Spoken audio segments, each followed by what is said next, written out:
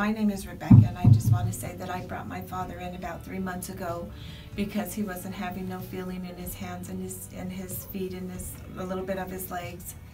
And since he's been taking the treatment, he's had feeling in his legs, in his feet. He could feel, and I've also noticed the color in his legs, that he's gotten. He had some discoloration in his legs, and now it's clearing up. You can actually see like the color, the normal color of his skin, and his balance is much better. He walks faster with his walker, and before, when I brought him in, he used to drag his feet. He don't drag his feet anymore. He went for a physical like maybe 4 days ago, and the whole program has really helped him because they took him off of his high blood pressure medicine, and he doesn't take no insulin anymore.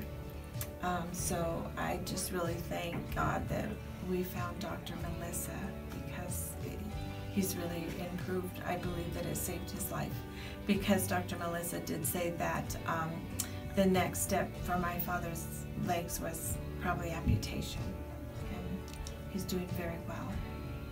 Yes, and to top it all off, I was taking about 80 units of insulin every day, and now I don't take no insulin at all. And that was a great improvement, and I love it.